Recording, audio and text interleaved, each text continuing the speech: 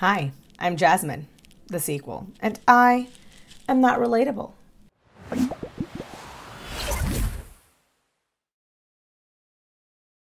So this is the last video in my 3-part Virgie Tovar series.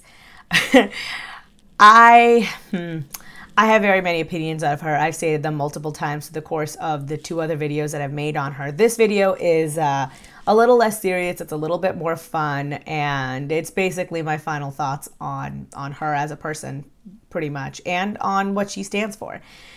I don't think I'll be addressing her again unless she does something particularly egregious, though I will be covering other fat activists, other posts, topics, articles that I've seen, just stuff I want to talk about. I try and do one of these videos a week, but let's see.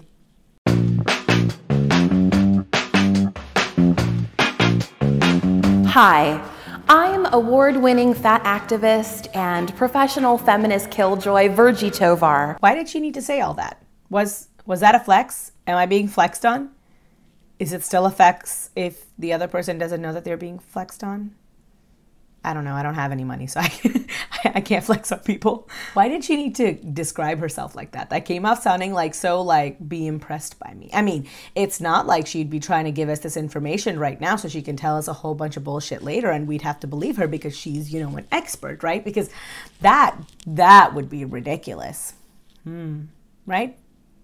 Right, it would be ridiculous? Right, it would be ridiculous.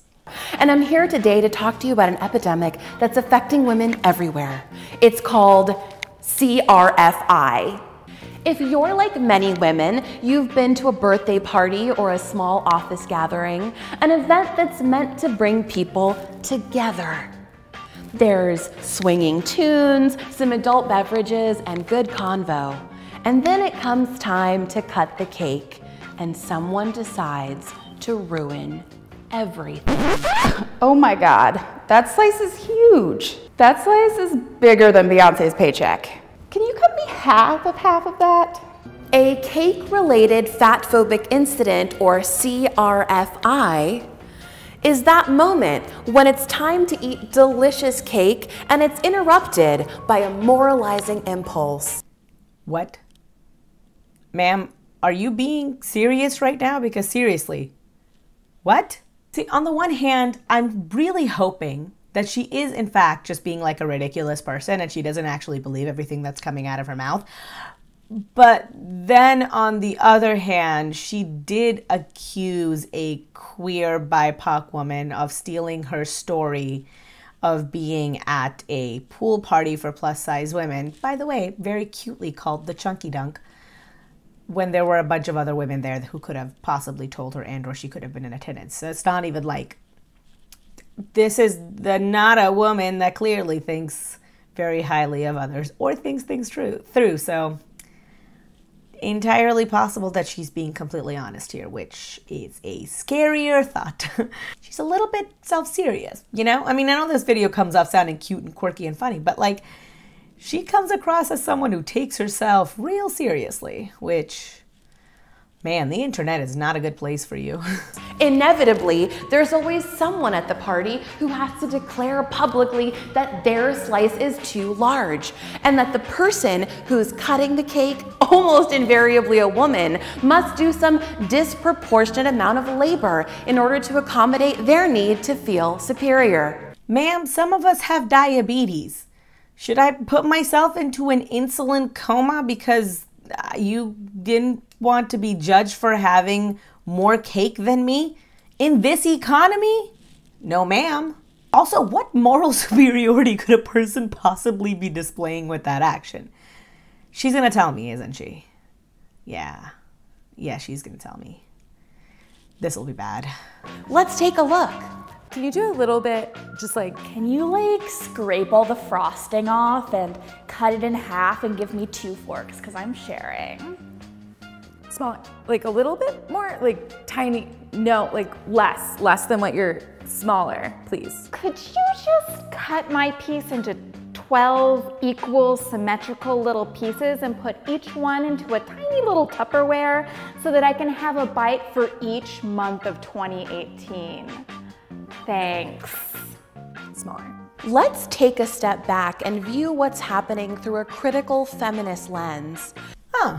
Well, you learn something new every day. I was not aware that the point of feminism was so that I, a woman, would be told what I can and cannot do by another woman, in this case, Virgie, who has no relationship to me, who has never met me or knows anything about me or my inner workings or thoughts, beliefs, anything of that kind, but simply because she feels judged.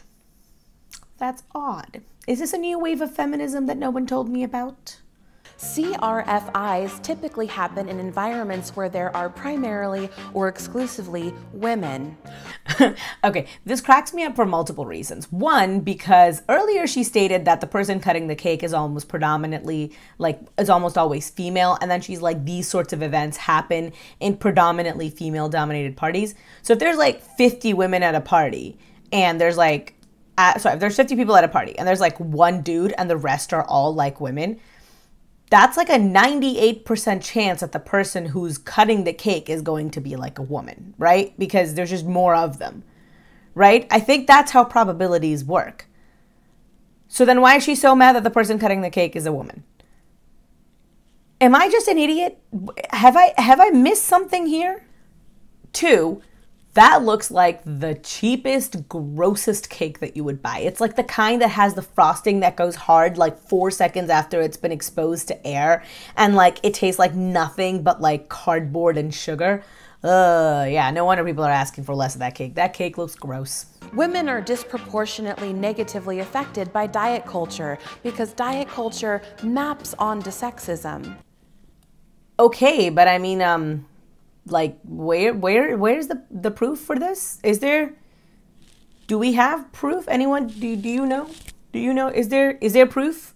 Are you guys aware? No? Oh, right. Virgie is an award-winning author and activist. Right. That's why she doesn't need to present any proof, because she has all those credentials, right? That's how proof works, right? Because if you have enough credentials, everything you say is true. Like many parts of diet culture, there is a significant performance component. You have to show others that you are being good. Controlling how much you eat is part of what it means to be a, quote, good woman. Or you just don't like store-bought cake. I mean, I'll be honest with you guys. Sometimes it's not about whether you're a good woman or a bad woman. Sometimes it's just about whether or not you're a bougie bitch. And I am a bougie bitch. This kind of behavior is a way for people to keep other people in check through food moralizing, surveillance, and policing. I mean, you're the one peeping into a conversation that two completely unrelated women are having about a slice of cake. Projection? We don't know her. Am I right, guys? These are the mechanisms that are at the core of diet culture and weight control.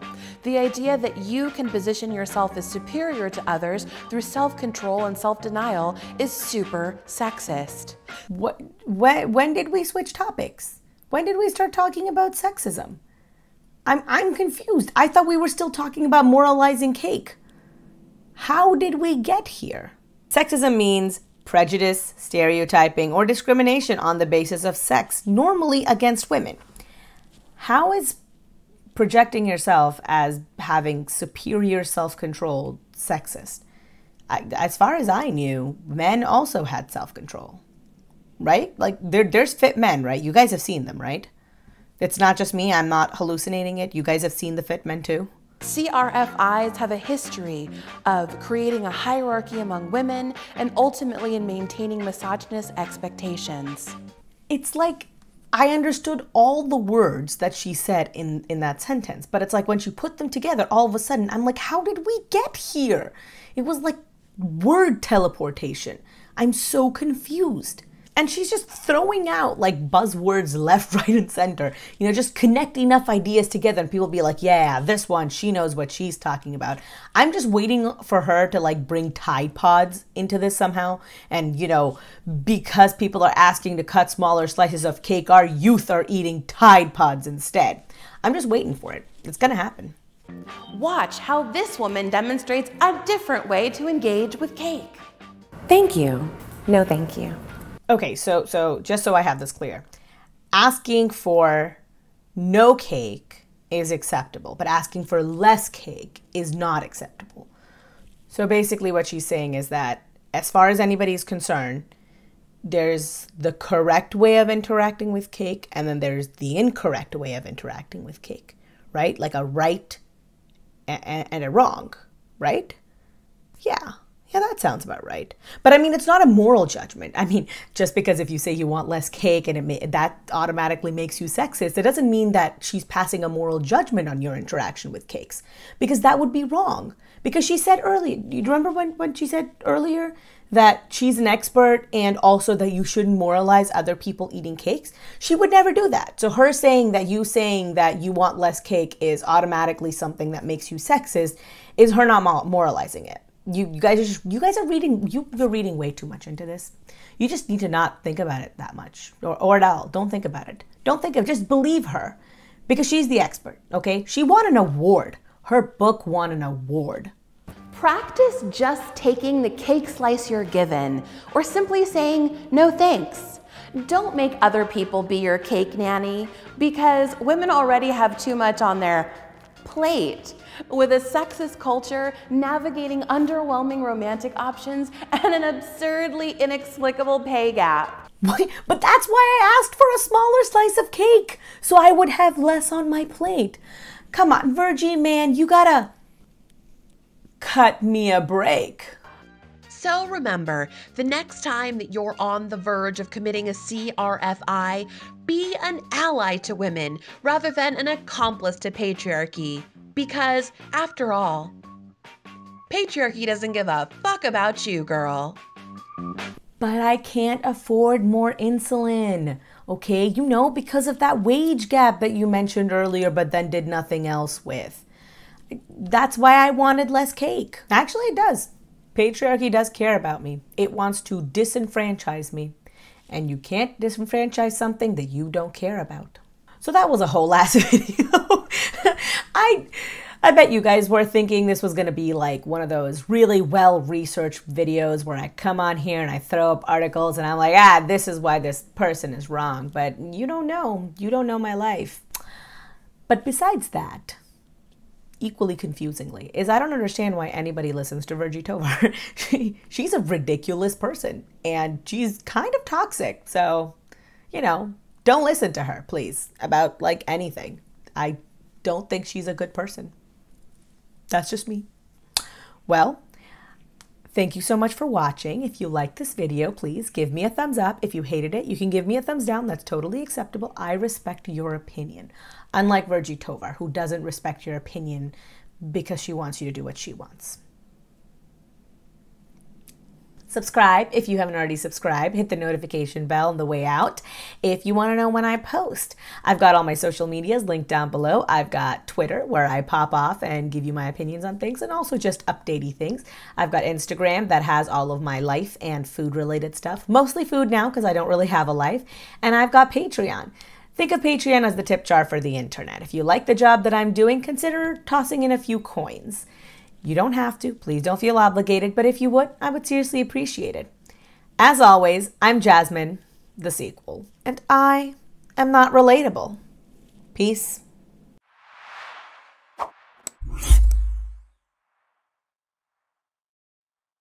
It's my birthday and I can cry if I want to. No, but legitimately, when you guys are seeing this, it's my birthday, fun fact. I mean, if you look at it from that point of view, when Marie Antoinette said, "Let them eat cake," she was, in fact, being a woke feminist icon.